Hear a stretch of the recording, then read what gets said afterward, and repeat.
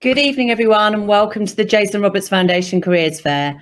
I'm Jo Tung, a trustee of the foundation, and I've worked with the JRF for nearly 10 years now. In my other life, I run a sports agency and production company, but it's not what I ever thought I'd be doing, nor actually what I wanted to do when I had my heart set on being a football referee aged 16, or even a lorry driver when I was about 6. I genuinely thought it would let me see the world, and that was my way to travel the world. I don't know about you, but this year has definitely offered me a lot of time to think, reflect, and focus on what's really important to me. For lots of us, that's meant taking a look at our jobs and our career, where we are, where we want to be, where we thought we might be. And so here at the Jason Roberts Foundation, we wanted to offer you the chance to hear from some stellar companies to inform you, stimulate your thought process around your current career, and hopefully inspire you a bit. Our first speaker is Sergeant Siobhan Bramley. Siobhan is a specialist recruiter and engager and has worked for the RAF for over 10 years. Okay, so we're going to run through some roles, qualifications, the training, pay, some benefits, and where you can find out more. A lot of people are quite surprised to know there's over 60 different types of roles in the Air Force, whether you're interested in helping people, fixing things, transport, travel, computing. To be honest, the list is fairly endless, and it's definitely worth having a look at. We're not all just pilots. A lot of people are quite surprised to know that 6 of our roles actually require no formal qualifications whatsoever. We will, however, put you through your foundation skills in English and maths free of charge. Qualifications for the different roles go all the way to degree and beyond. It really just depends on what you'd like to do. So everybody gets trained in the military and in the RAF. If you're going for a non-commissioned branch, then that's 10 weeks training at a place called Halton. If you're doing a commissioned branch, then that's 24 weeks, and that's at a place called RAF Cranwell. Your specialist training really will depend on the type of role that you take. That can last anything from 6 weeks to over a year, and that's why they average out at about 8 months. But at the end of that training, if you pass, you've got a guaranteed job at the end of it, and not a lot of jobs offer that, especially as over 22 of our roles are apprenticeships, all that come with a job at the end.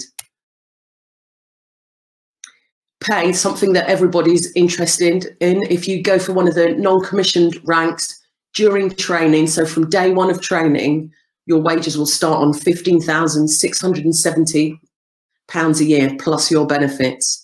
And then after training, that will rise to 20,000 plus. If you come in at one of our officer roles, for which you need 2 A levels as well as GCSEs and above, depending on what you do, during training, £27,000 plus, and after training, 31,800, which is pretty competitive. The benefits that I mentioned briefly there: subsidised accommodation.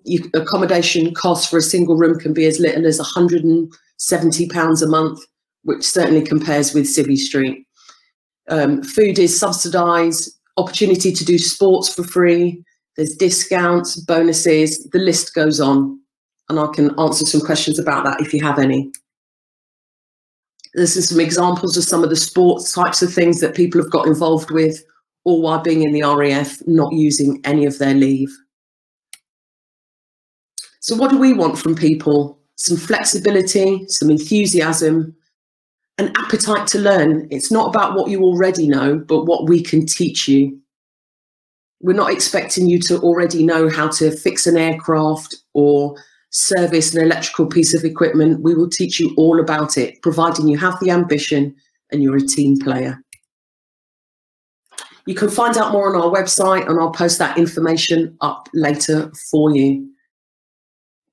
Thanks, Siobhan. I thought that was so fascinating. And why didn't you tell me that I could be in the RAF? I didn't have to be the lorry driver to travel. I don't like planes. So I was like, oh no, I can't do the RAF. We actually take people all the way up to age 49. And for some roles, that even changes to go even further. So it's never too late for anybody.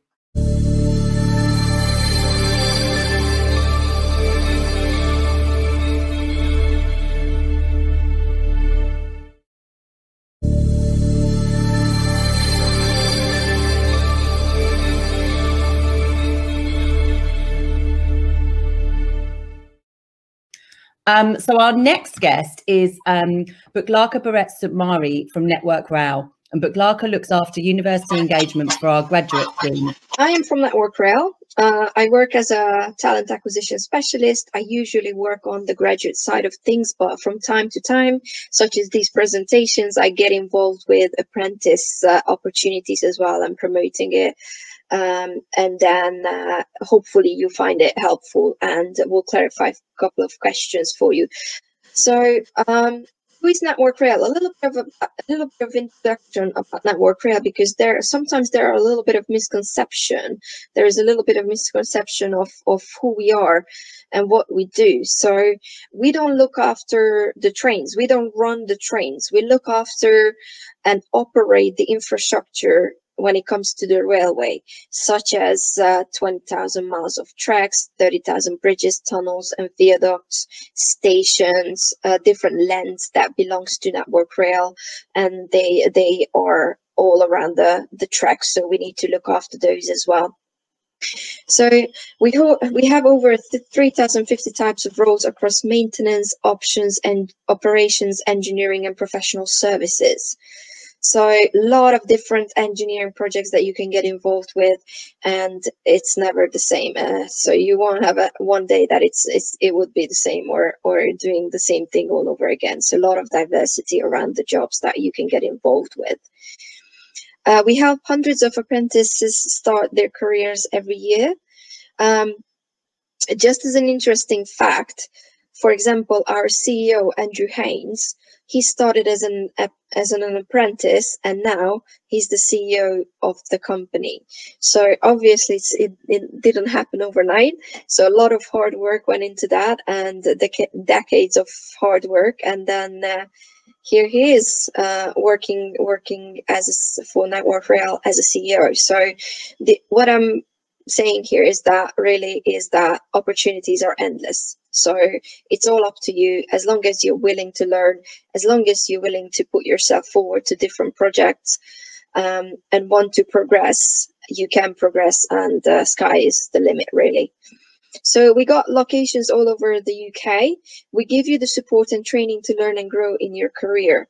There is always a line manager who looks after you. There is a nice buddy system where you can ask your peers for help or reflection or mentoring, someone mentoring you, so your line manager and you will set up a personal development plan with regards to your career, and then they will be able to help you to get onto different projects. So where a career in rail can take you. As we said earlier, we have over 3,500 types of roles across maintenance, operations, engineering and professional services. Whichever area you choose, we'll pay for all your training, and you'll earn as you learn, as you develop in your career. Operations and maintenance roles have a very clear career path. You'll move up through the levels and become an invaluable expert. If you want to become an engineer, you choose a discipline that will support you and train you on your way to becoming chartered. Working in professional services can give you the chance to try out different areas of the business until you find your niche. Joining an organization with the size, scale, and ambition of Network Rail means there is no limit to how far you can go. So I gave you that example previously. So how rail is growing every year. Since the 1990s, passengers numbers have doubled, and this is still growing. So as I mentioned, 4.5 million passengers a day on a regular day, on a normal day where trains are running up to full service. The rail industry is responsible for putting billions of pounds into the economy. Our role is to supply chain support over 216,000 jobs. So new technologies create opportunities for us to serve more passengers. Businesses rely on both our passengers and freight services to operate. We are creating a greener economy. Each freight train takes 76 AGVs off the road. How nice is that? If you're looking for a long-term career with an organization that will be with you for decades to come, Network Rail is a great choice. Thank you so much, Buklaka. I've got a couple of questions for you. I was really interested to hear about your chief exec who was an apprentice. That's amazing. And actually, it shows what a good employer you must be if you're retaining staff like that. But Jack's asked, if you're an apprentice, if you're on the apprentice scheme, are you then guaranteed a job? Yes. So what happens that once the apprentices finish the scheme, then they will need to apply for a job. However, I haven't heard of one apprentice who applied and didn't get a job. So it's not like, here is your degree, you finished your scheme and this is your job sort of thing. Mm-hmm. You have to go through the application process. My biggest advice, when you're on the scheme, just make sure that you're networking with people from the company, managers, colleagues, so they know you, they know your skills, they know what you stand for, they know who you are. And when it comes to applying for jobs, it will be that much easier to land the job, because you're not starting from scratch, or this is my name, this is what I have done, They will be familiar with you and as a colleague, as a person, and it will make it that much easier to apply for a job and land the job.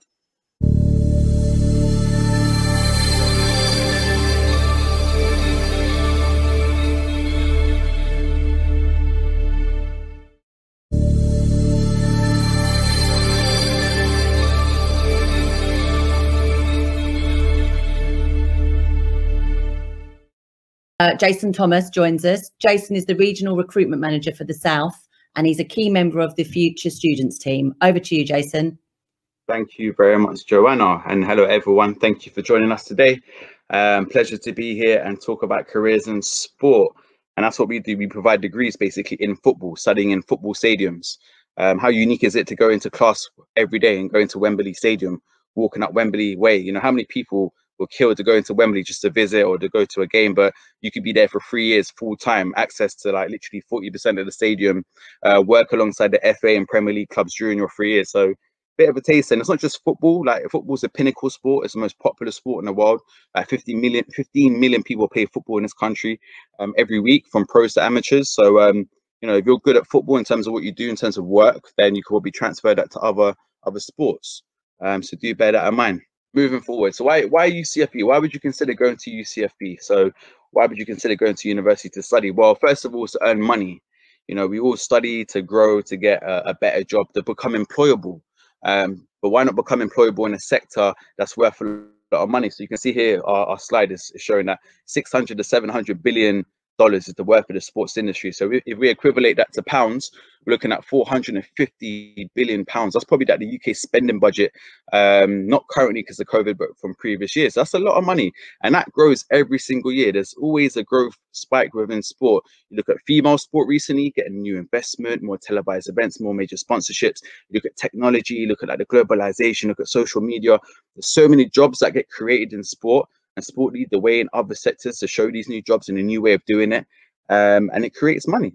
So you can see here, you know, if you want a job, you really have to think, what sector is actually growing, and can I be part of that growth? Can I get a slice of that cake?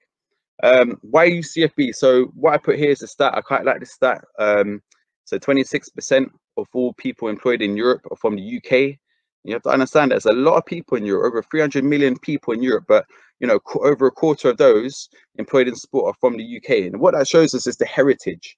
You know, we're coming from an environment, a country, a city that's rich in sport. You know, we founded a lot of the world's kind of like favorite and most popular sports, including football, cricket, rugby. You know, we have a heavy rip hand into the rules of, tennis, Formula One as well, snooker, and also looking at darts. So you look at the top 10 sports, I mentioned about 6 of them, and a lot of the heritage comes from here. So I have friends in China, I have friends in America, and they say to me, when I coach and when I do my job, when they hear my accent, they hear I'm from the UK, I'm from England, straight away they look at me like they want to respect me or listen to me. And that's just because of where you come from. And you know, people need to carry that with them and see that as respect. So you still have to earn respect, but understand that if you're coming from a rich heritage of sport, you know, carry that with you and carry that with a sense of pride, and understand that you can walk into places where it may command a little bit more respect where you come from. But again, you may need to carry yourself the right way. And, you know, you may be able to apply this to many jobs that you see here on the board, but over 450,000 different jobs in sport, different types of job roles. That's huge. Okay. why go to UCFB? Because you want a job in a career in sport and to become employable. How are you going to do that? Well, yeah, you need to put a bit of the work in. So, you know, what you see on the board is the kind of subject areas that we cover at UCFB. Marketing as one sector, PE coaching, business and law, and also, excuse me, event management. So what we've done, we put the kind of possible jobs and the outcomes from the sector, and you can also see the degree that's affiliated to. So we do all of the degrees at Wembley.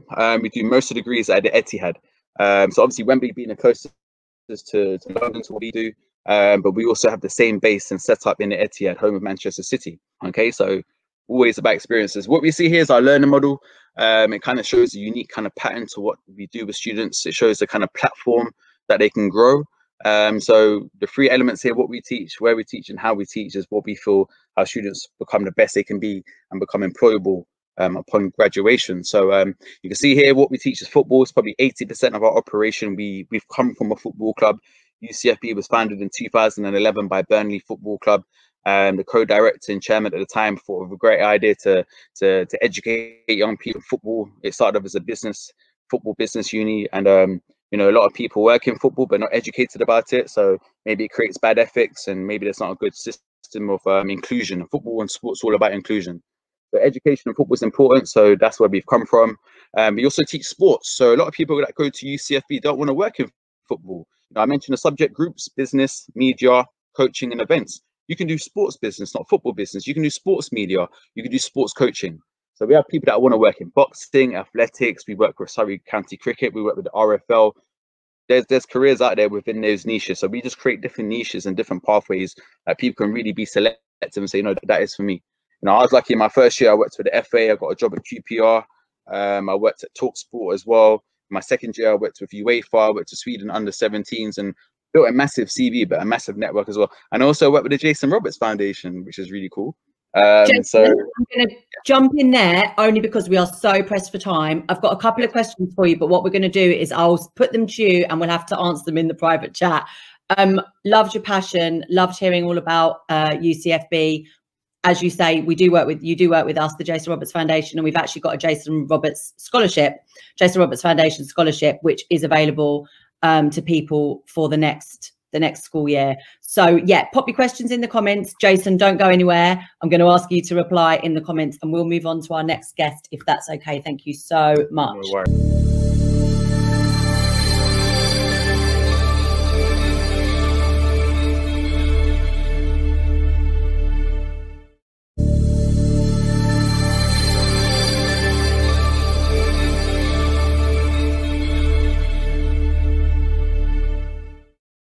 At all. So next up, we have got Deepak Chavda.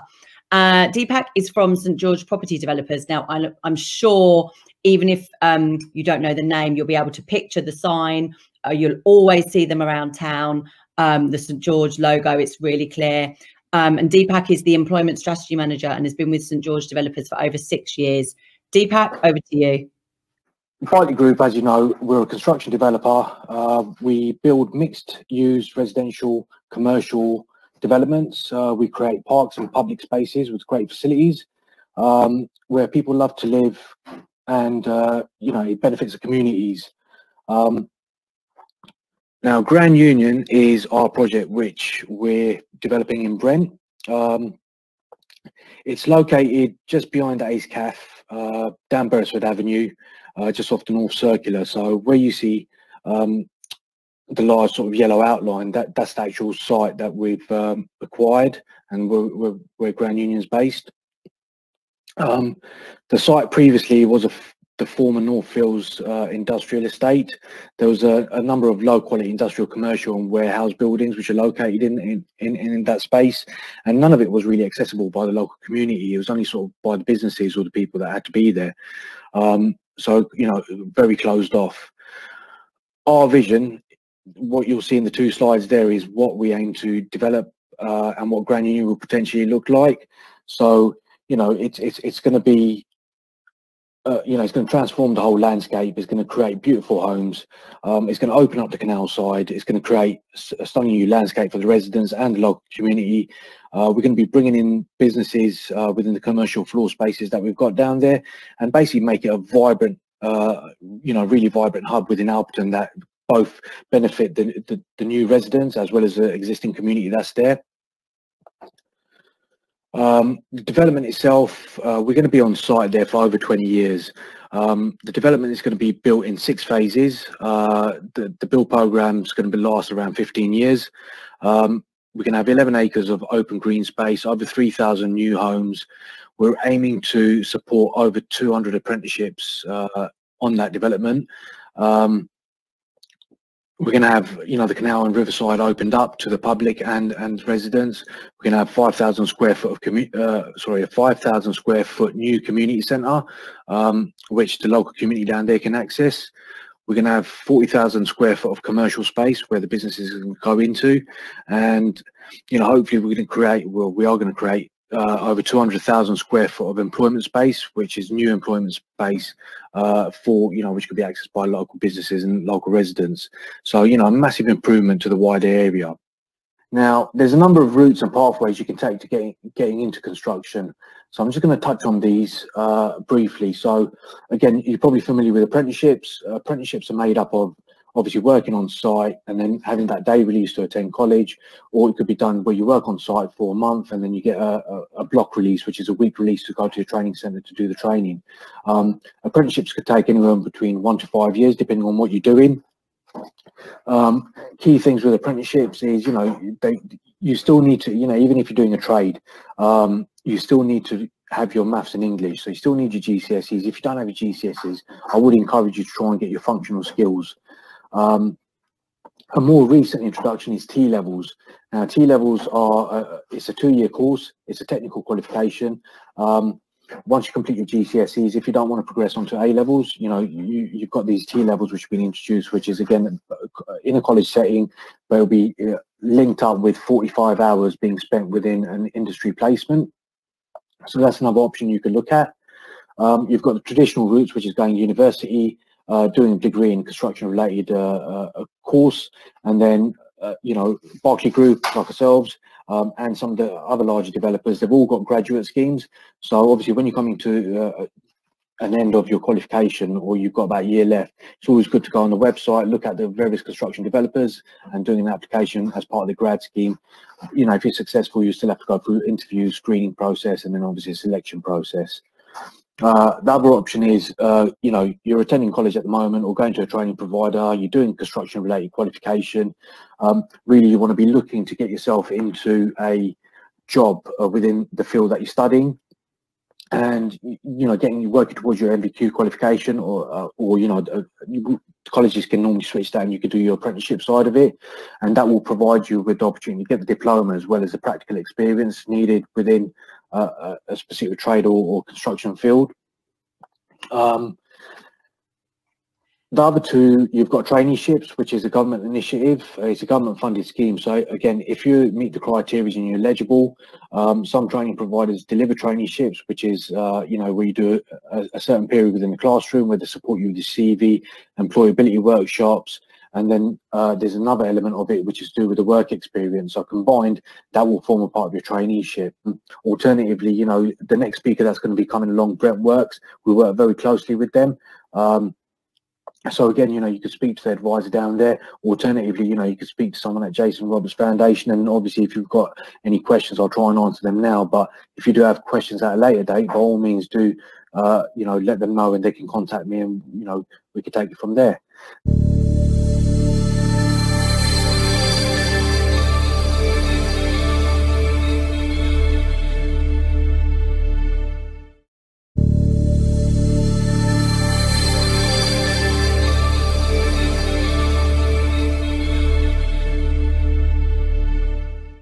Oh, final guest. I know we're running over slightly, but I think you'll agree everyone's been so interesting. We didn't want to rush it through. So let me introduce Dee Kumar, who works for Brent Works. Dee, over to you. Hi, everyone. I think I'm the last one, so they've saved the best for last, hopefully, here. So I'm going to crack on and talk about vacancies, live vacancies that we have with Brent Works, who we are and what we've got for you. Brent Works is an employment service, and we support local people into local opportunities. Myself, I'm Dee. I look after all the construction opportunities within Brent, and I do have a team. They have a range of different roles. That's admin, hospitality, we've got care, we look after engineering roles, like things like, fiber optics. We have roles within Brent Council, so a host of different roles. So what we do is we're like a recruitment agency, but we work with the council. So we support local, we are free of charge, and we support local people into work and apprenticeship opportunities.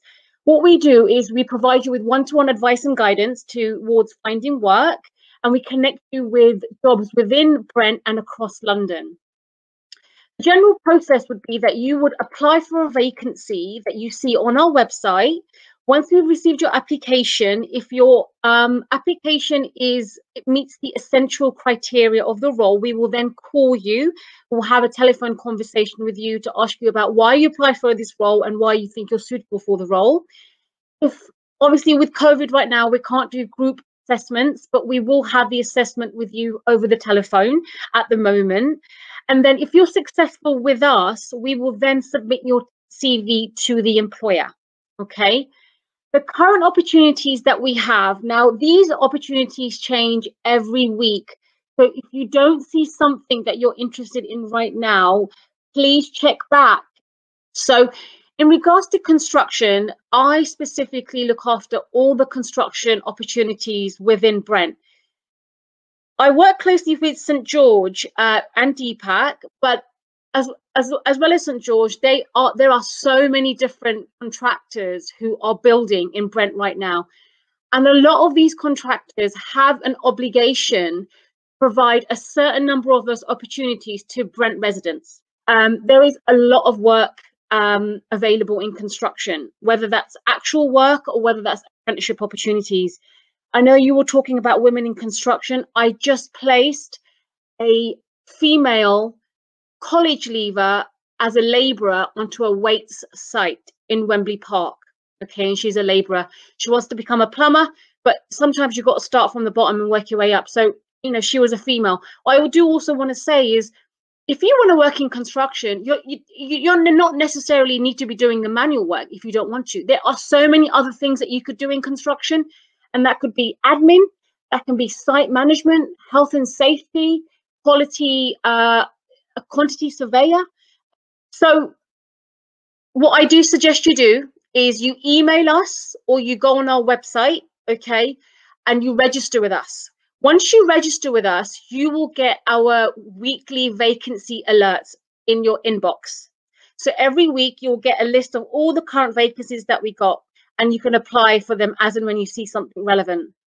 Like I said, it's not just construction that we do a whole host of different things, and we cover a whole host of different vacancies.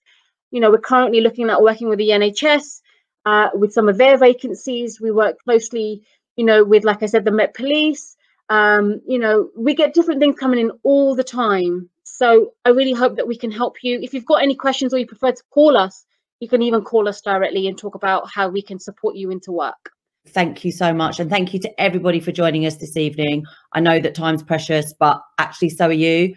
And job fulfillment and career is important. So I think if you can, like I said to you, open mind, take some time to reflect on what you've heard from our amazing guests. Thank you, Sergeant Siobhan, Buglarka, Jason, Deepak and Dee. You've all been brilliant giving up your time. And we will make sure that we share all your content across our social channels and website for the next week. If you missed anything and would like further information, get in touch via the Jason Roberts Foundation. We're on the socials, as I said. Do come and get involved in your community and our community activities as soon as it is safe to do so. We're running a lot of online activities at the moment, so keep in touch, take care. Just want to say thank you to Brent Council and the Mayor of Brent for your continued support. Have a good evening, everybody, and thank you for your time.